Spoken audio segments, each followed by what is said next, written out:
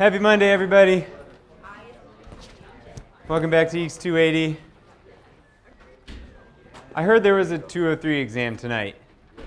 So are you guys the ones that are well prepared for the exam? And that's why you're here? And everybody else are the ones that are like, got up this morning and thought, maybe I should start studying.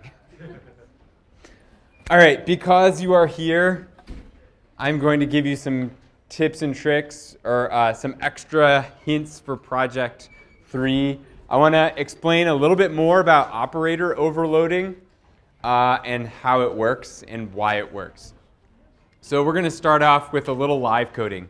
We're also going to see if I can actually make things compile in front of an audience.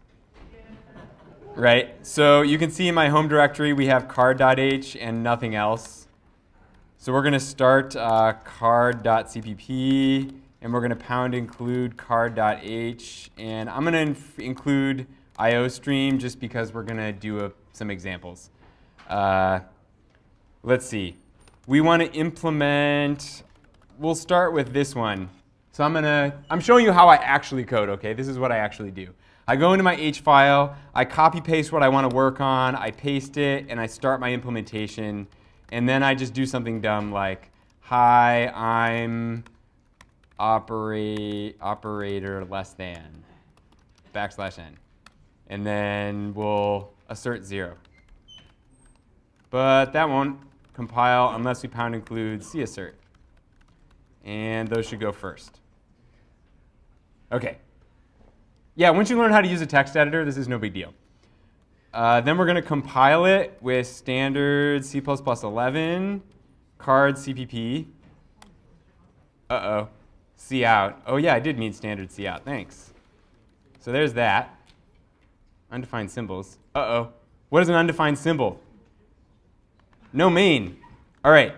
What would be the best way to do this? Have another file? What's wrong with this? It's in card CPP. See this up here? We're in card CPP. Let me do this. Text scale increase.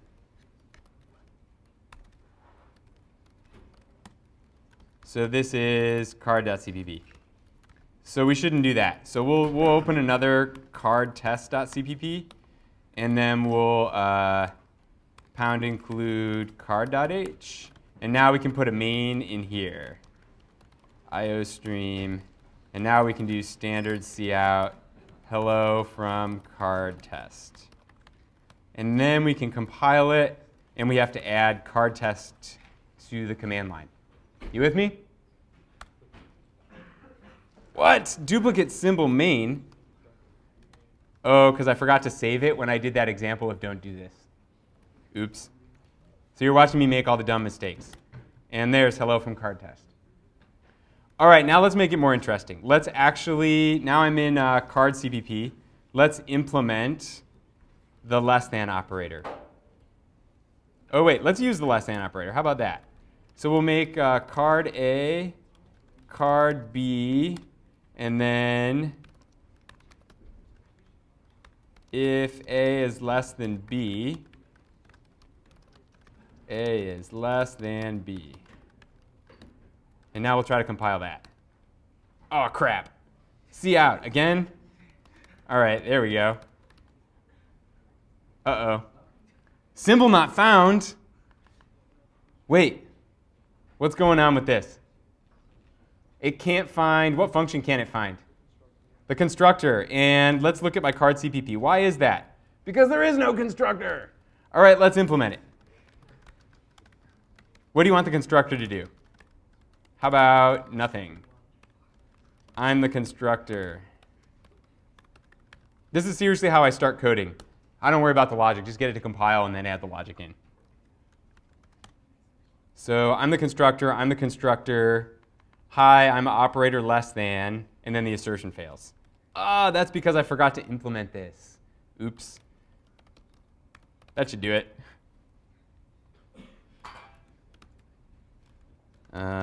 Hey, we can do this all in one line.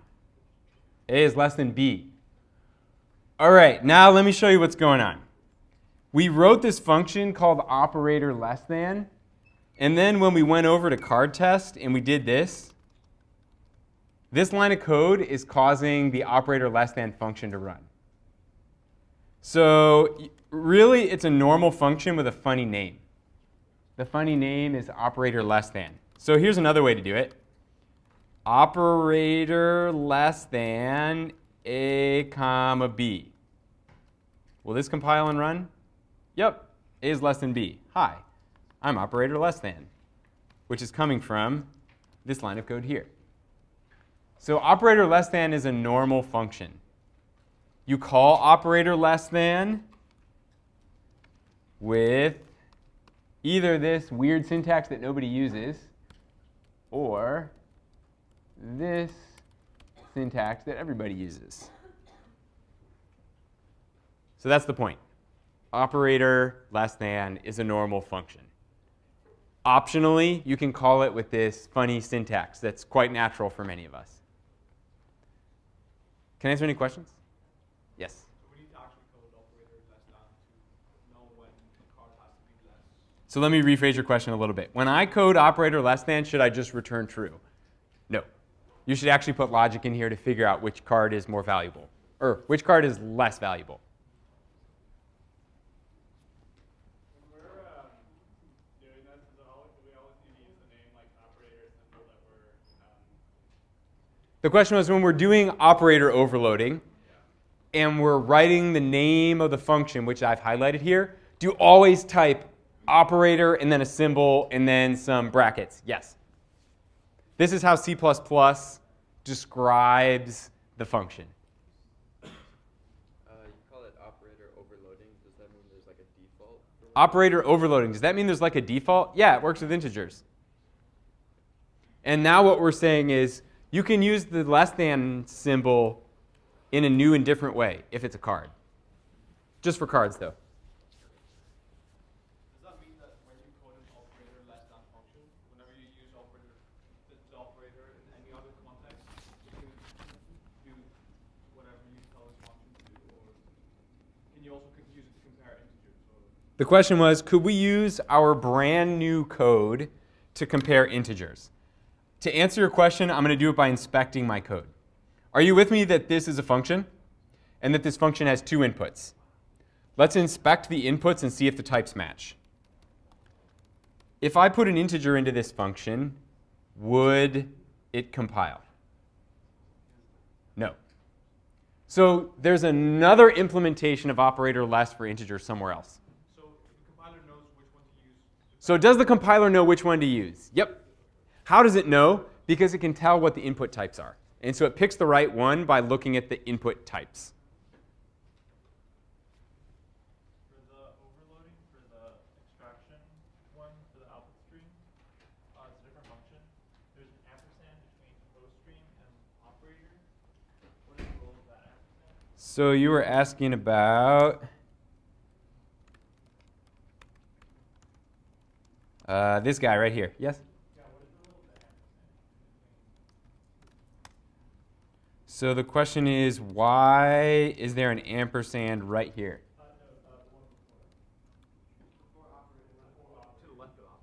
Oh, why is there an ampersand here? All right, this ampersand has nothing to do with this function name. Are you with me that the name of the function is highlighted? And are you with me that the inputs are highlighted? And so what's left? It's not the name of the function. It's not the inputs to the function. What's left? The return type. The return type is a reference. It's really easy to mix up and think that that ampersand means something to the function name. It has nothing to do with the function name. It has everything to do with the type that the function returns as its output. So remember in the past how we returned values from functions? Cool, we've been doing that for years. Remember how we've returned pointers from functions? Yes. We can also return references from functions.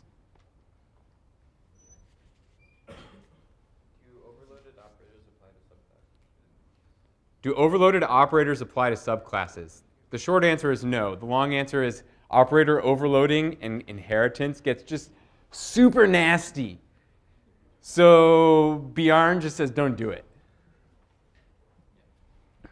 All right. Can I get into new topics today? No. You just want me to code? You know, I don't think I've ever done an entire EX280 of live coding. That would be kind of fun. But it also might get boring because, you know, you kind of watch somebody fix compiler errors and stuff. Yes? Can you put any data types that you wanted in the parameters? Like, could you put a cardinal int or any data types you want? Do they have to? You're talking about overloading the output operator. The less than operator. Or any So you're talking about overloading any operator. Right. Do they The have question is, could you do anything? Could these types here be any type that you want? Yep, and that's why it's called overloading. Do they have to match? Do they have to match? All right, the dirty secret is no. If you want to compare a card to a whatever, you could write a function that would do that. It's not that common, but here's an example where it's done. C++ strings and C strings. Why can you like mix them together? Because of the question you just asked. You can have an input type where one of them is a C++ string, one of them is a C string, and it will do that function. That's how you can compare the two. So it's not magic, it's code. One more question, and then we'll start lecture. Are there any operators where you can't overload it, no matter the case? Are there any operators that you are not allowed to overload no matter what? Oh, I like this question. This is an interesting question. I didn't know the answer to this until a couple years ago when somebody was like, asked the same question, and I had to like, we got to go ask Bjorn. So I looked it up. There are 3. And the answers make a great deal of sense. Which ones do you think they are? You have learned all of them. And I can't remember them. See that one, and that one. Colon, the scope resolution operator. You cannot overload it. Semicolon is a great candidate because C++ would go nuts. But it's not an operator. You can overload assignment. New, I believe you can overload. Actually, I don't know the answer to that, but it's not one of the 3. I can tell you this. It is not one of the 3. Or and operators? You can overload the or and operators. It's a great deal of fun. Return is not an operator. It's a keyword. It's not an operator. I think that's the case with new as well. New is a keyword, but not an operator. You've used this a bunch of times. Dereference address of. We will do that in this class. Not today, but in this class. The dot operator. You cannot overload the dot operator, or classes would be like, whoa, how do I get inside me? And like, how would you access the members, right? You couldn't if there was the dot. I shouldn't have said it that way. And the third one, I cannot remember right now. Try Googling that. What C++ operators can't I overload? Can you overload the arrow? Yes. But you can't overload the dot that's inside of it. Yes? The conditional operator, the ternary operator, like the question mark? Yeah. Oh, you can't overload the question mark. Okay. Thank you. All right. So you can't overload the dot. You can't overload scope resolution. You can't overload the ternary operator. Do you know the ternary operator? So this would be like return A is greater than, or let's see, return LHS greater than RHS, question mark, true, else, false. That's the ternary operator. It's an if. It's the same thing as if LHS is greater than RHS, return true, else, return false. Why don't we learn this earlier? Why didn't you learn this earlier? You're supposed to learn this in your 100 level class. Why is that needed? Because C programmers like to be cute. If you want to do it on one line, that's how you do it. Does it not work if you put the semicolon after RHS? Does it not work if you put the it's just like that's how you do it. It's the same thing. All right, let's stop having fun and start learning about container ADTs.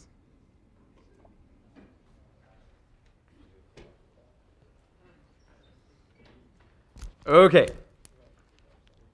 So, we talked about data abstraction, which lets us separate what a type is from how the type is implemented.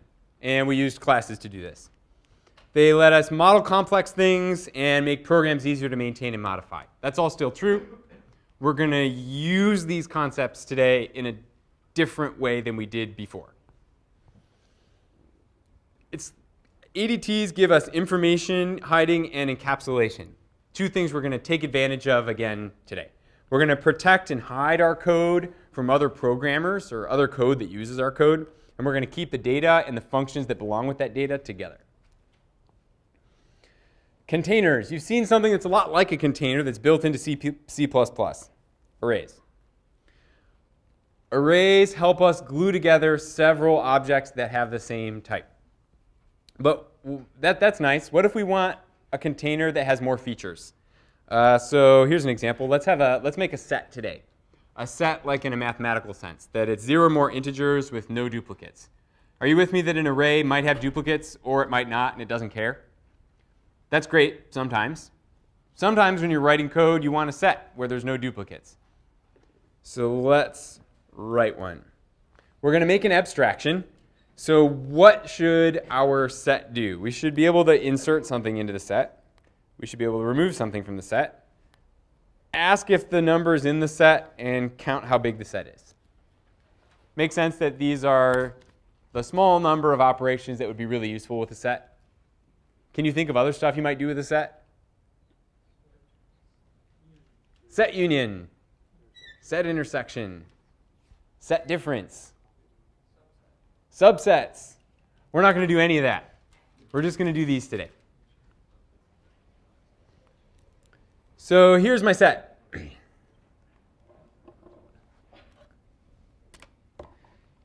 I'll put the public parts first. We need a constructor to create a set.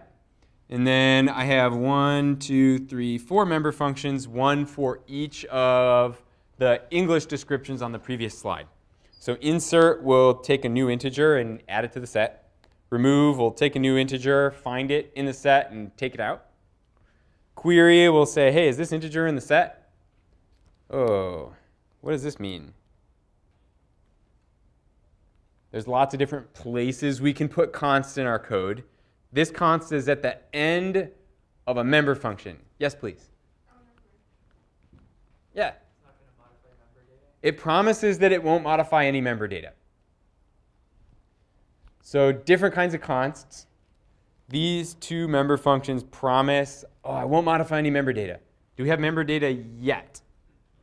Not yet, but we will.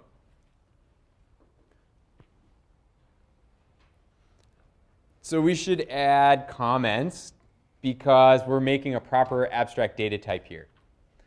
Comments, same RMEs that we learned about in January. These apply to the member functions, and they help the other programmer who's reading about our set, who's going to use our set, know what the functions do without worrying about how the functions work. So returns true if V is in the set. Size returns the size of the set. We need a representation for our set. We got to pick what member variables we want, and then we got to implement all of the member functions. So that's what we're going to do next. Before I do that, can I answer any questions? Are we generally standard practice, or is it just unique so that we kind of know what functions do and we're not completely lost? Are RMEs standard practice? Having a comment next to all of your function declarations, in other words, function prototypes, comment with a function prototype, standard practice. Some people just put a damn comment on it. Some people use an RME, and some people use preconditions and postconditions. Preconditions and postconditions are a fancier mathematical way of saying RME. Yeah? Is adding const, does it give any advantage, or is it just so other people know that it won't change any member? does adding const give us any advantage? It does two things. One, it tells the other programmer that this function won't modify your set. And two, it helps us while we're writing the implementation. It helps us avoid any mistakes. So are arrays and vectors implemented with way in the standard library? The question was, are arrays, are vectors in the C++ standard library implemented in the way that I'm describing? Yes. It's not that special. It's a class. So let me show you how vector's written.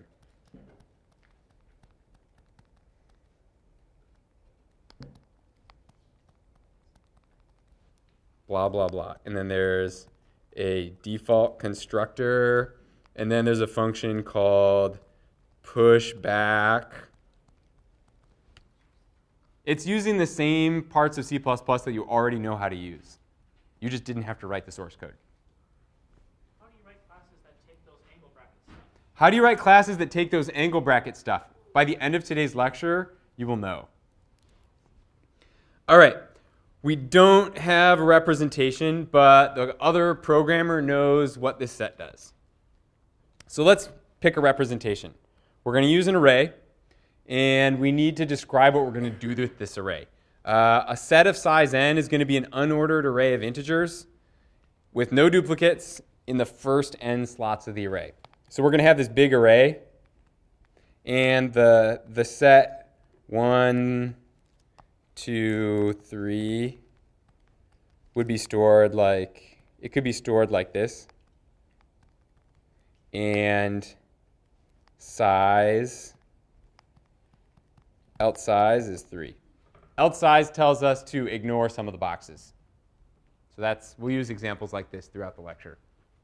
The size tells us use the first few boxes of the array and ignore the other boxes.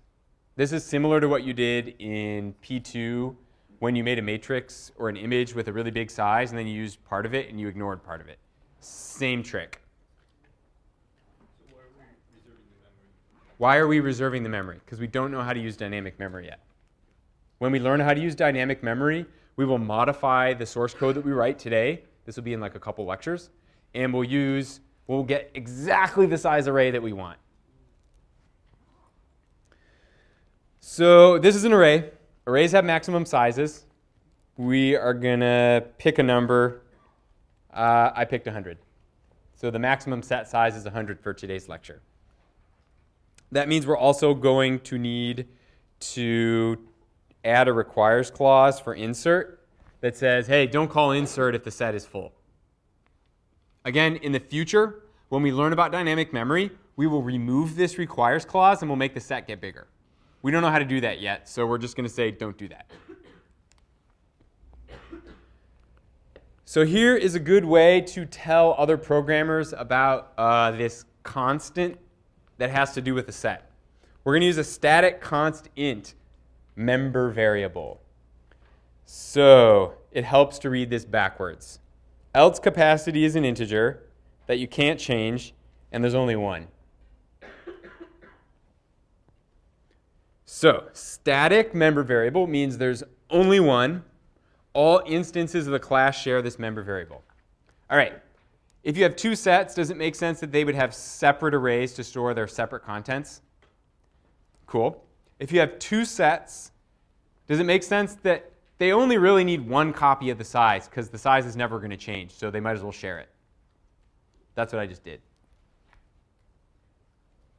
All the sets share this one variable.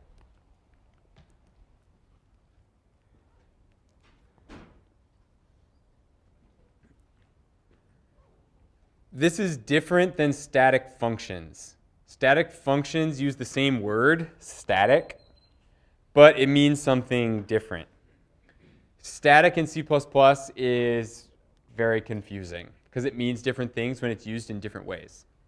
So static functions mean it's visible only inside one file. Static member variables mean all instances of this set class share this one member variable. You'll do this on project 3. That's another reason I added this in here, so you can see what this means. This is a C++ thing. Oh, no, it's not just C++ing. There are class variables in Python, which are the same thing.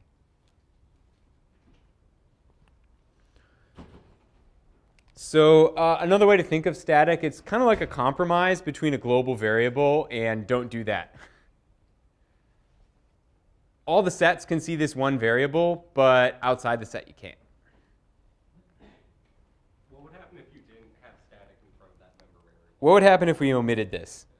Then every time you made a set, it would have its own copy of capacity.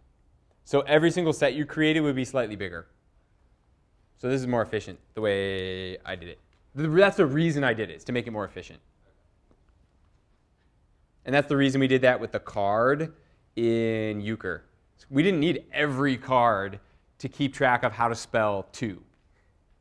We just needed one copy of how to spell the word 2 and how to spell the word 3. So now let's implement size. This is the shortest member function.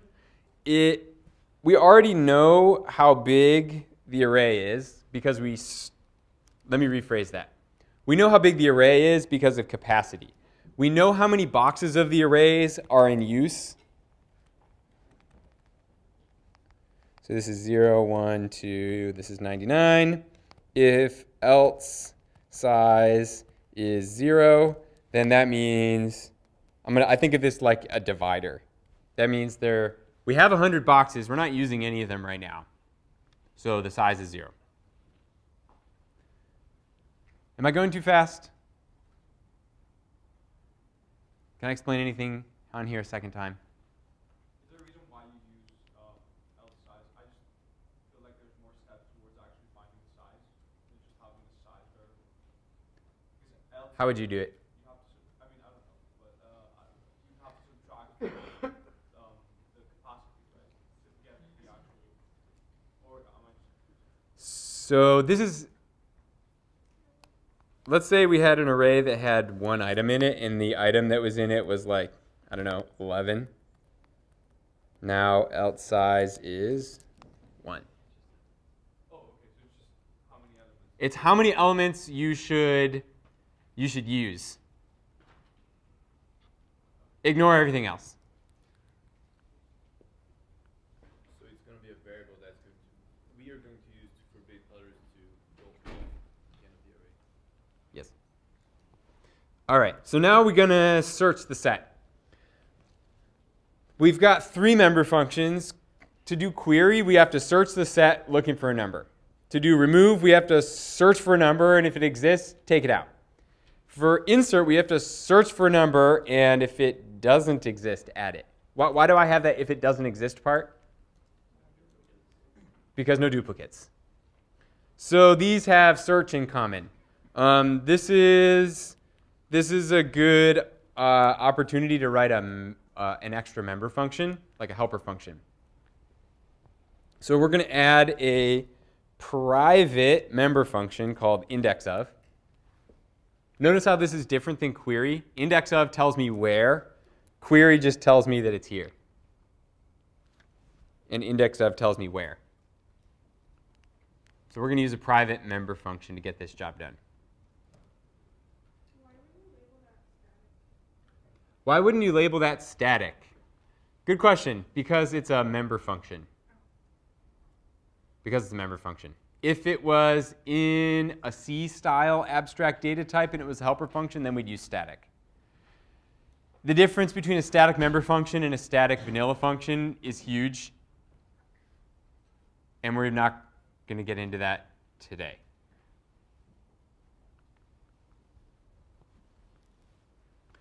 So index of, we're going to walk through the array. I don't know, 1, 2, 3. If we're looking for index of 3, then we wait until else of I, so if I is 2 here, equals v.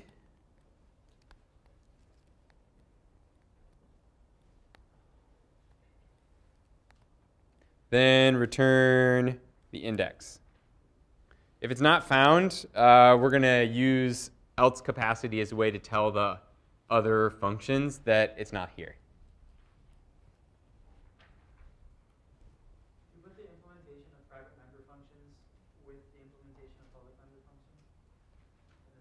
the question was, I'm going to rephrase a little bit. Right now, what we have here is set.h, and what we have here is set.cpp. And we'll put the public member functions as well as the private member function implementations in the CPP file. All right, so now that we have index of, writing query is a lot shorter. We can find the index of, so let's say we're looking for the index of 3.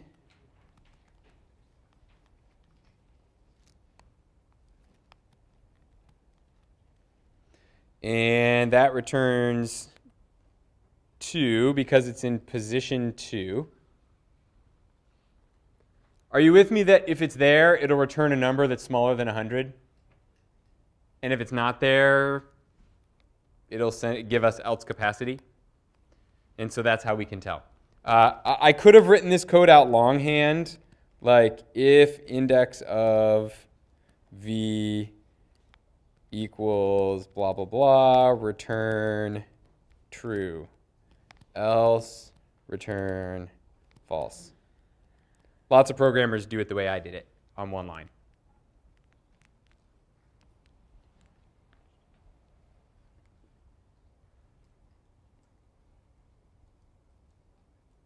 All right.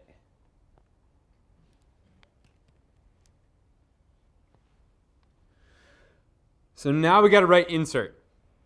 First, we're going to look for the index of to insert. Then if it doesn't exist, then we add it to the end of the array. And then we make else size bigger. Make sense? So let's write this function. I'll give you a minute to read. I'll give you about 60 seconds to read through this source code, and then I'll do an example.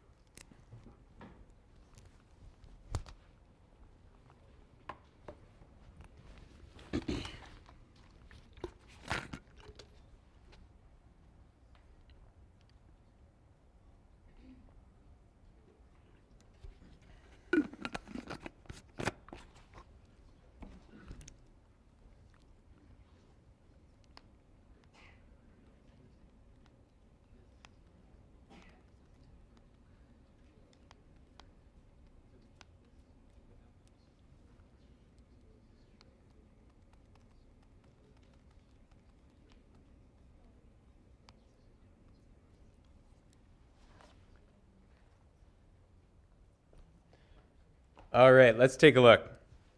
Let's do an example with insert 4. We're going to start off with a set that has 1, 2, 3 in it. So our set here is 1, 2, 3. Query v, what does that give me? Gives me false. So I'm not going to return. All right, done. Now I move on to this line of code. Hey, we have a requires clause. Actually, I probably should have. Actually, why did I put my assert on the second line instead of the first line?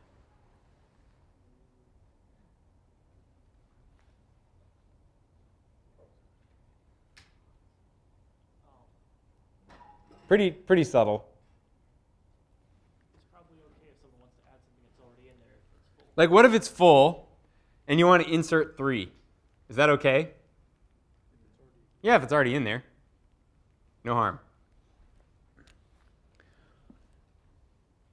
So I got to make sure, otherwise, I got to make sure that the size is less than the capacity. If the size is equal to the capacity, have I used all my boxes? I've used them all, so there's no space for another one. All right, I checked my requires clause. You with me so far? All right, now let's move on to this line of code. The only time to use the postfix increment operator is when? if you want to be cute. I love being cute. So we're going to use it today. Actually, well, I'll do it with this, and then I'll rewrite it to not use the postfix operator. So what we do first is we get the value of else size, which is currently 3. And so I have 0, 1, 2, 3. And then I assign the value v, which is 4. Put that here. You with me? Do you agree that that went in the correct spot? Then I do this part, and I make it 4. Make sense?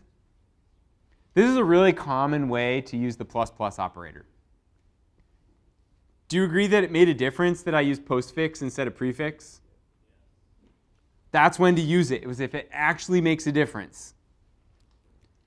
So let's rewrite this line of code to not use. So let's do that. Let's do that. So we're back where we started. And now we're going to do the insert. What is else size? It's 3. What is v? It's 4. So I go to slot number 3 and I put in the new number. Then what do I need to do? On a second line of code, I can do this. There's nothing the plus plus operator can do for you that you can't do on 2 lines of code. Let me say that. Let me rephrase that. If you want to, forget about postfix increment and use 2 lines of code. That's a perfectly acceptable way to carry out the rest of your life. Unless you're a C programmer. If you're a professional C programmer, C programmers love that stuff.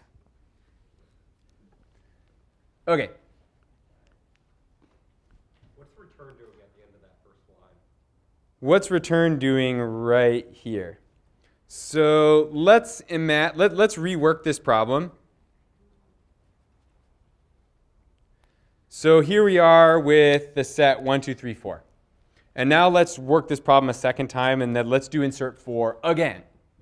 All right, so now we do this line of code, query 4, and what does this give us? True. So now we're like, boom, we're out of here. Does that give me the correct answer? Is 4 in the set? So I inserted 4, it works. That's why. And it's a void return type, so I can just return. More questions? All right.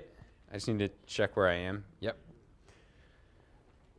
So now we're going to do remove. Remove is really similar to insert. I'll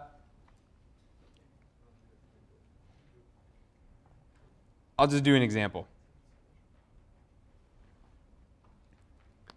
We're going to start with the same array we had last time.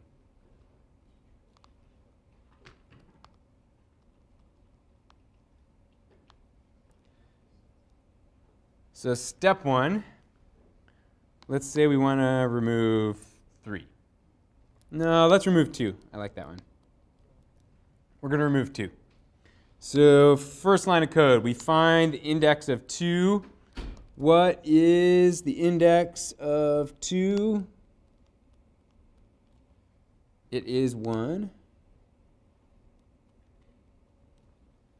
So that means the value of victim is 1.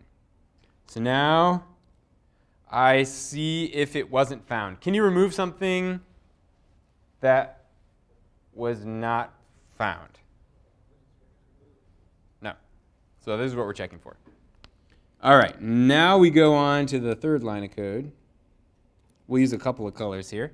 So now we know that the value of victim here is 1. That's this guy. We know we want that one gone. Agreed?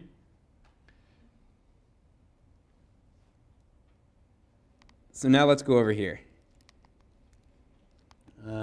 What's else size? You know, I got to get my colors right or this will be confusing.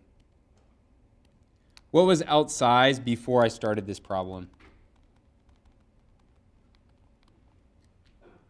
4, right? So now,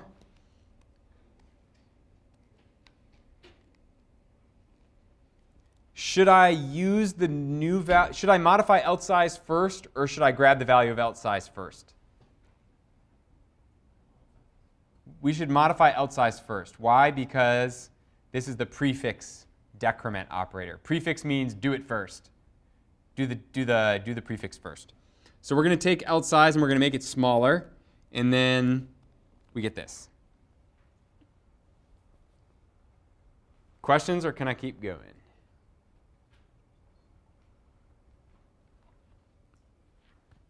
Okay, so now we're going to take this box right here.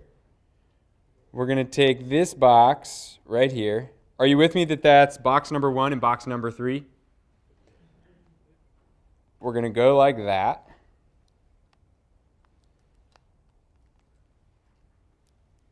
And I'm done. Okay, somebody asked me the obvious question.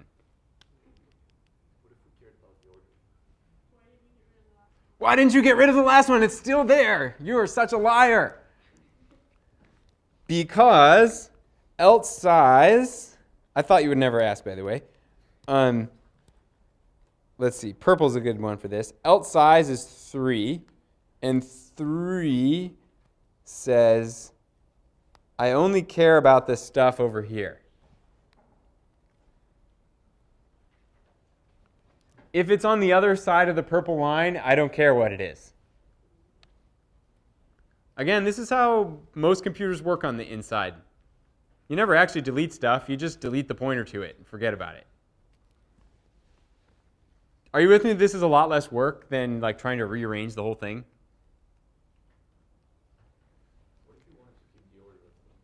What if you wanted to keep the order of things? What if you didn't want to keep the order of things?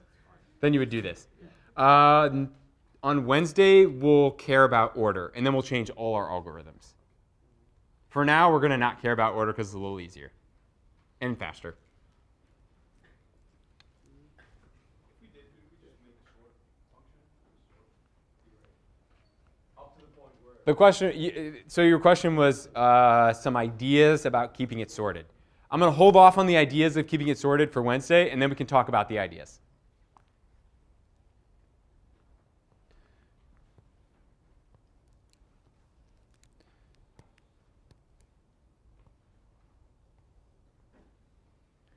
All right, now this line of code. Let's talk about this one. We need a constructor to initialize the default value of a set. Please implement this on your own or with a neighbor.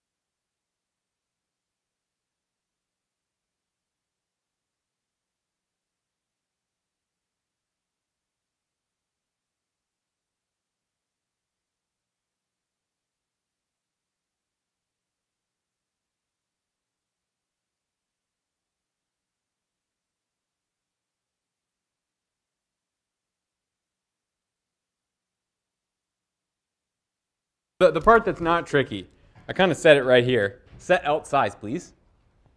So here we go. Set else size, please. It should be 0. Well, there was another member variable. What was it? The array. I'm not setting any values in the array here. Is that a mistake? So are you with me that my array could have some garbage values in it?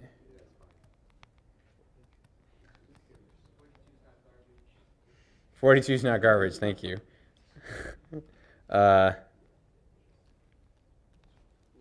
So else size 0 says, please ignore the stuff on the right. The set is everything on the left. There's 0 things on the left. Will this make our set any less correct? No. Will it make our set faster the way I did it? Yes, because it takes time to visit every element in an array. 100 elements, that's not that big for a computer. What if our array is like 1,000,000? Sorry, what if our set has 1,000,000 max size? Then it would, how about 10 million? It's still like 1 second. For 10 million? To allocate all that memory? Why don't you benchmark it for me? No, I'm kidding. Are you with me that we could someday need a set that was big enough that this would start being a problem? That's the point I'm trying to make. And as computers get faster, how big that number is grows. Yeah. What's the colon on that second one? The colon means I'm about to use an initializer list. The initializer list goes before the implementation starts. This would be the same thing as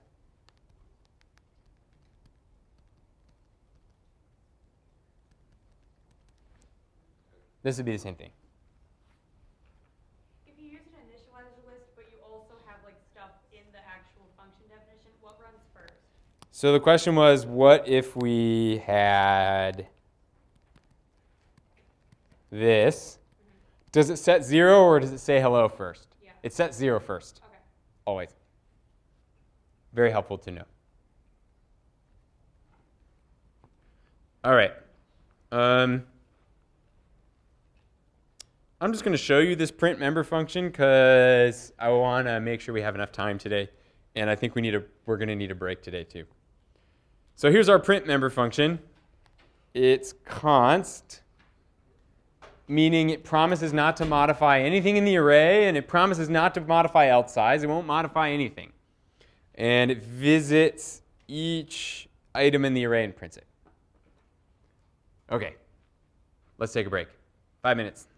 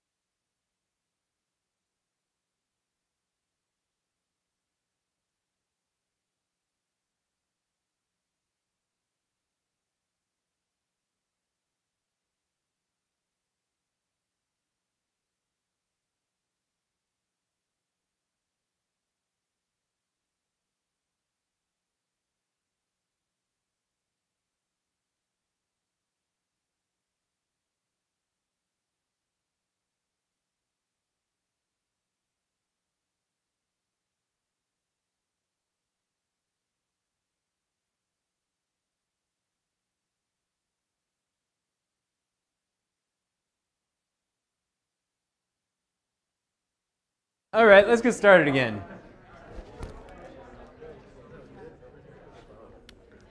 Let's get started again.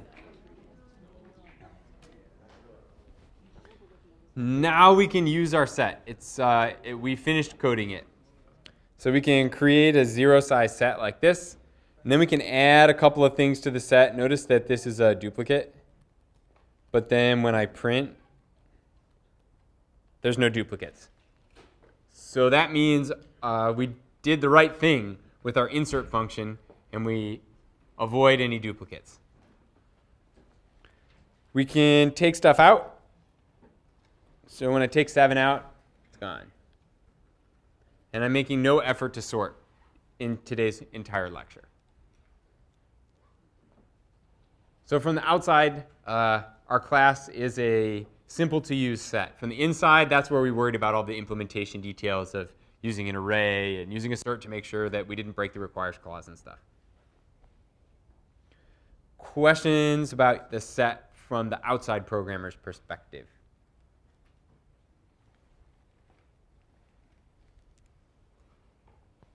All right.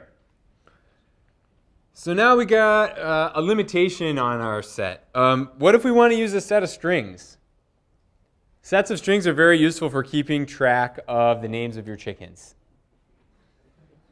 You know, like the first chickens I ever had were Myrtle. May she rest in peace. When she was a poult. Poult is like the word for teenage chicken. That's like a couple months old. She fell asleep at night against the fence instead of going into the house. She was like sleeping against the fence, and in the morning, all that was left was a bunch of feathers and a liver on a stick. We think it was like a weasel or maybe a raccoon dismembered Myrtle, pulled her through the hole in the fence, and ate everything except for the liver. Yeah. It was gory. So then I got another chicken named Myrtle II, named in her honor. What's that? I didn't hear you. Both Myrtles laid green eggs. It's true. There are some chickens that lay green eggs. There's a breed of chicken called Araucana, and this kind of chicken lays green eggs. And I don't have any chickens that lay green eggs right now. I'm getting all brown eggs. But I'm a little sad without my green eggs because they're so much more fun. So I think this spring I got to get some baby chickens that lay green eggs. You also have some green ham with that? Would you also have some green ham with that? Maybe some green beer? St. Patrick's Day? No. All right, so what if we want to put a different type in the set? Let's start with a bad idea. Let's copy-paste the entire code base that we just created. And then we're just going to change, everywhere it says int, we're going to change it to string. Do you agree that this would get the right answer? Yes. Why is this a bad idea?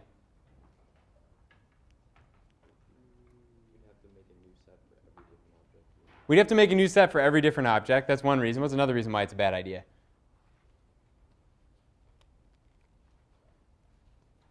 Copy-paste is bad. I know copy-paste is bad, but like I'm trying to get you to think about why is copy-paste bad? Well, now you would have two classes with the same name. Now we'd have two classes with the same name. You have a good point. If we want to change something about one set, we have to go copy-paste our changes again. What if we made a mistake and like maybe we had a bug in the insert function? Then we'd have to change all the insert functions, not just one. So there was this missile defense system in the 90s that was deployed in the Persian Gulf. And this missile system had a computer in it that was supposed to detect another missile and then calculate when the missiles were coming in and then shoot another missile to like destroy the other missile. So it was like missile on missile warfare. The timing had to be just right to get one really fast missile to run into another really fast missile and explode the other missile. So they used computers to do it. Makes sense. the source code for the missiles was written in C, and the person who wrote the source code had not taken EECS 280 with Professor DeOrio. They had some source code that changed the format of the time. So I don't remember exactly if it's what I'm about to say, but it was something close to, it's either a double or is it a float. Those are both fractions, but one's more accurate than the other. Double's more accurate, exactly. So they had stored the time in several different formats, and they realized this was a mistake, and they fixed it. But they'd copy-pasted the code in several places, and they didn't fix the places where they copy-pasted it. So actual real missile comes in. They deploy the anti-missile, and it misses because it got the time wrong. And a bunch of people died. So that's what happens when you copy-paste code.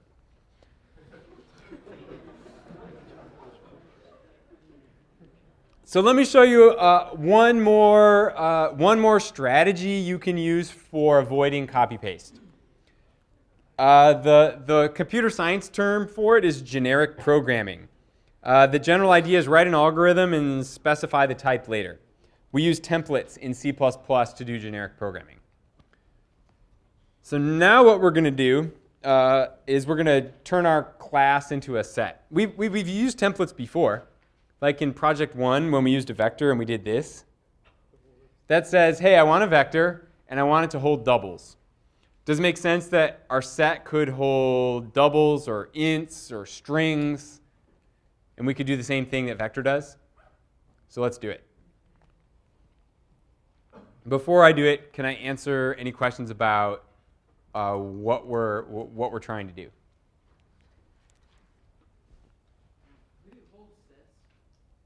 Could a set hold sets? Absolutely. In project 1, did you have a vector that held vectors? Yeah, we didn't know if we applied to this as well. Sure thing. You can have a vector of a vectors. You could have a... In project 1, you used a vector of a vector. We're going to write source code to hold anything inside a set, including sets. How do we make sure that whatever we put in this vector has a well-defined equals function? So the question was, in a set, I'm going to go back. In a set, we need to do things like, oh no, that's a bad example.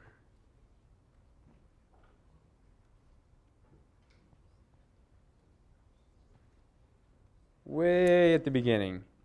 In a set, we need to do things like check if the item is in the set. How do we check if the item is in the set? We use the equal operator. What if you put a chicken or something in here that doesn't have an equal operator? Then it won't compile.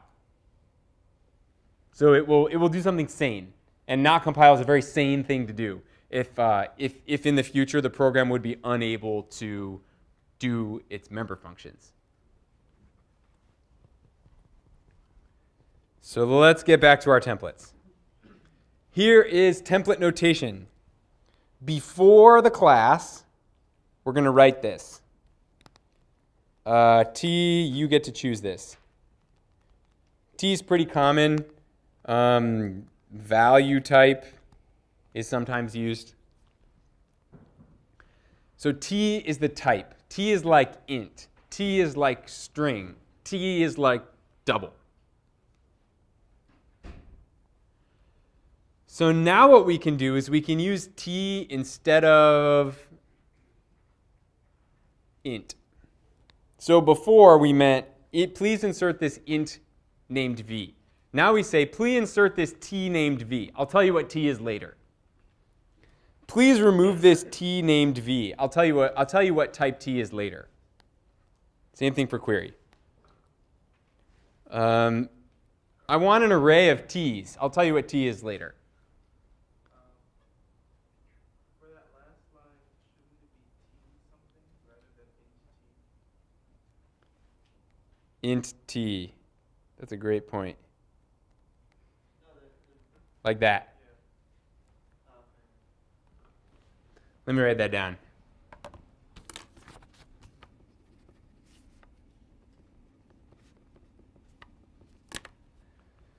If only Microsoft PowerPoint had a compiler. So why don't I need to change this int into a t?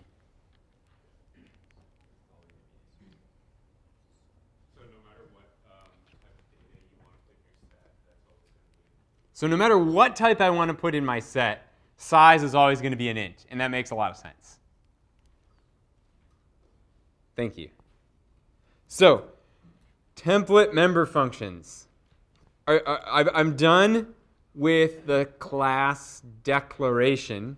Now let's move on to the member function definitions. So I'm done with my prototypes. Now let's move on to my implementations. Every single member function implementation, we got to add this, and we also have to add this. So the new parts are in red. This tells the compiler which version of set my member function goes with. So what's really going on under the hood is that we're getting the compiler to do that big copy-paste job for us. That's what's really going on here. So are we writing that literally into the source code, or are we replacing T with the specific type name? So we are writing what's on my slide literally. And we're using capital T. Capital T means, hey, compiler, in the future, when you're doing the compiling, I know that T is going to turn into int, and here's where I want it to turn into int, or string, or something else. So again, T is like a variable. It's like a variable for a type. Yeah. What's that keyword type name? What's that keyword type name? It's a keyword called type name. I don't know how else to say it. That was going to be my answer, actually. So it's built into C++, and it's like saying, hey, compiler, this isn't a variable. It's the name of a type. Type name.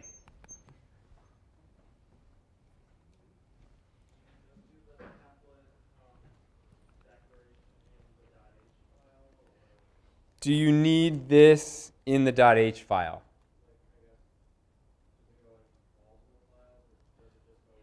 All right, so where does this stuff go? Step one, it goes in the .h file right next door to the class. Step number two, we're in the .cpp file, and this goes next door to each member function implementation. So it helps to know how to copy-paste things in your text editor, just for this line of code. When you get good at your text editor, there's features to be like, grab this whole line and then give me it back later. So you don't have to do all that whole like the mouse. Ugh. You got to like move your hand away from the home row, and it's just like, oh, it takes so long. And you got to like move your wrist around, and it's terrible. Yes? Is this similar to overloading? The last slide in the lecture touches on this idea. We're doing something that's kind of like polymorphism here. There's more than one set, and they have a lot in common, but they deal with different types. We don't need to write the function again. We do not need to write the function again. Would you ever want to use template or type name apart from the other word? Would you ever want to use template or type name apart from the other word? I can't think of an example off the top of my head. But you'll be the first person I call if I do. So before, we had set query int. After, we added this, and we added this. I think the before and the after is the most helpful thing to understand the difference.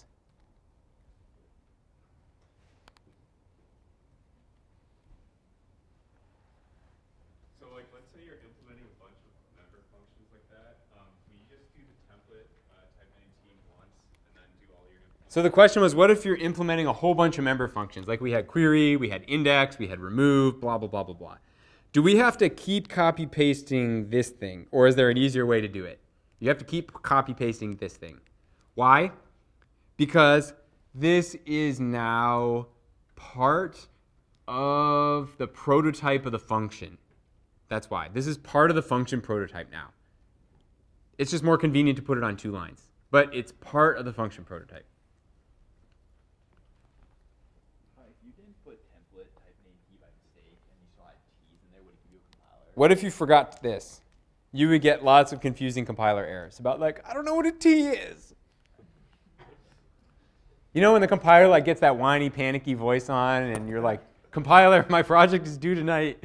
Don't do this to me right now. Please be reasonable. That's why, did you see when I was coding, I was always making sure that it compiled? I'd put like garbage code in there, like print statements or return true or something, and then make sure it compiles. I only write little bits of code before I make sure it compiles. Writing lots of code and then saying, all right, step 2, compile. Step 1, do project. Step 2, compile.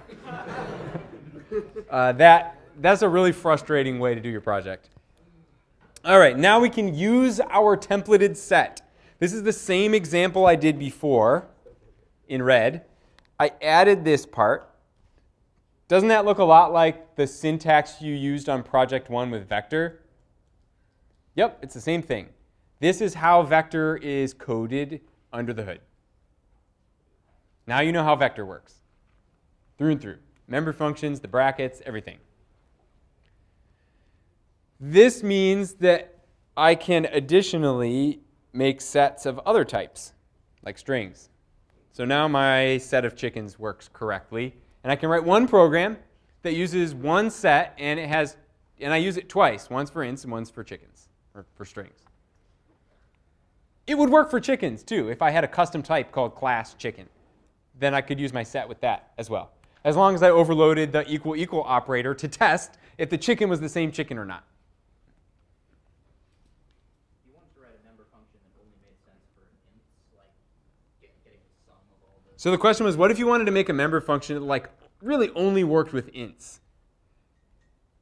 And then you tried to use it with a string. Don't do that. Like division. Here's a good example, like division. Division works with ints, it doesn't work with strings. What if a set somehow used division in there? Then your template would have to say, only do this with types that implement the division operator. It'd be like an extra requires clause for the template. You couldn't have something declared as like empty when you're using templates? The question was, could you do like one thing if it's an int and another thing if it's a string? It depends on your inputs. There's this thing called template specialization, but it's not even something we teach at the University of Michigan. So there are some ways to do specialized things with types. The general rule is, if you want to do one thing for one type and another thing for another type, maybe you should just make 2 classes.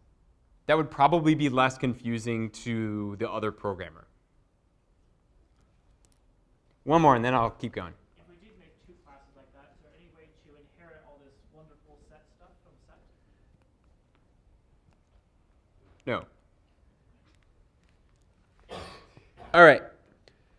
So let's get inside the head of the compiler when the compiler is reading code that uses templates. This will help us understand better the kinds of errors we'll get in the future. So every time a compiler sees a different T, it copies and pastes the whole class and substitutes the type like int for T. So on this line of code, the compiler says, a set.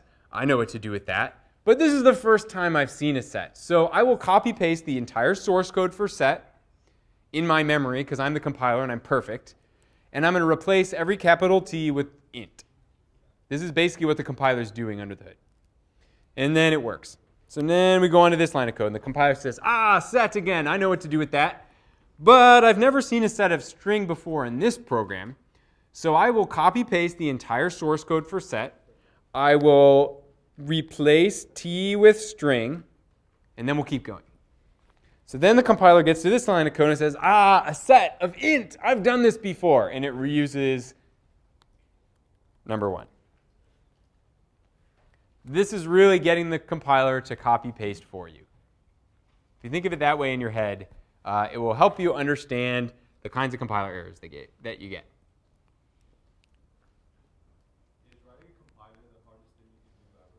Is writing a compiler the hardest thing you can do ever? No. But it is pretty hard. And so the source code for G++, they made their own language for it. There are like whole conferences with big classes just teaching you how to modify G++. So nobody does that. They use Clang when they want to modify a compiler because somebody rewrote it and was like, okay, how can we make this easier to modify? Clang is the compiler that Apple OS X uses under the hood, and it's also used in lots of other places. Compilers are pretty complicated pieces of software, though. I think something that helps you a lot with understanding C++ is to get 2 mental models. The most important mental model is memory, and like, what is the hardware going to do when the hardware sees my program? And the other mental model is, how does the compiler see my program? So what is the compiler going to do when it sees this C++ source code? If you get those mental models, you can more quickly write code that works. And you can understand what's going wrong better than the people who didn't go to the University of Michigan. There's lots of people that start with programming languages that are higher level, like Java or Python, and they never get down to C and C++, so they never have to do more difficult things like this. And so they don't have this mental model of what is the computer really doing? And so there are some problems that they just cannot debug. Because if it involves a pointer and it dumps an address, they're just like, hire somebody else. And that's where you come in. So template code always goes in the .h file. To change t to int, the compiler needs to change member function prototypes. We already saw that, like changing t's to ints. But the compiler might also need to change a function body. Like, what if we had an example function that created a temporary variable of type t? This is a totally legit thing to do for a member function. And the compiler needs to swap out the t's for ints. And it needs to know what those types are. That's why it has to go in the header file.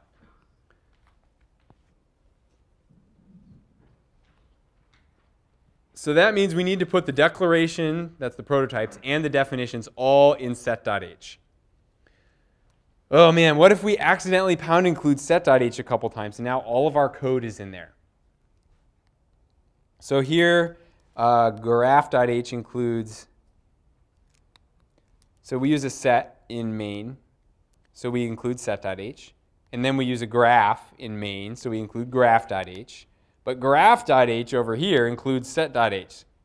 And so remember, pound include is basically a giant copy-paste that the compiler does for you. Compiler does lots of copy-pasting for you. Can you see the logic here that set.h gets pound included twice in this program? And so we get this redefinition error. This is why you see this in the sample code that the staff gives you. This is why. This tells the compiler, hey compiler, if you've never seen set before, go on and read this. If you've already seen set before, then just skip. If you've already seen set before, then just skip. If you're using G++, I think OS X will also do this. Many compilers implement pragma once, which is a shortcut. But this is in the ANSI C++ standard.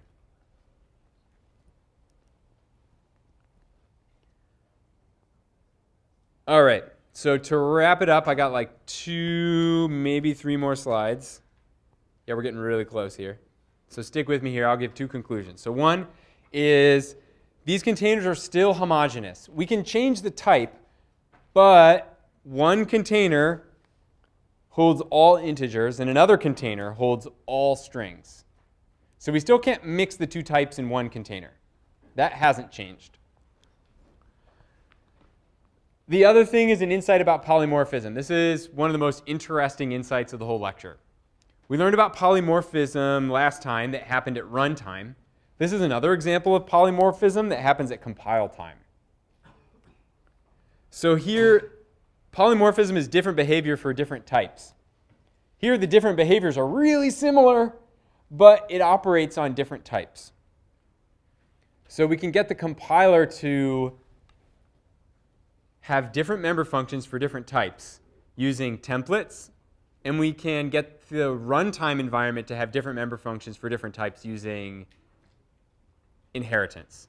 So these are two different places that polymorphism shows up in C++. Once that's static, that's today's lecture, and once that's dynamic, that was last time's lecture. So static polymorphism, templates. Dynamic polymorphism, derived types. That's what I got for today. So I will see you on Wednesday.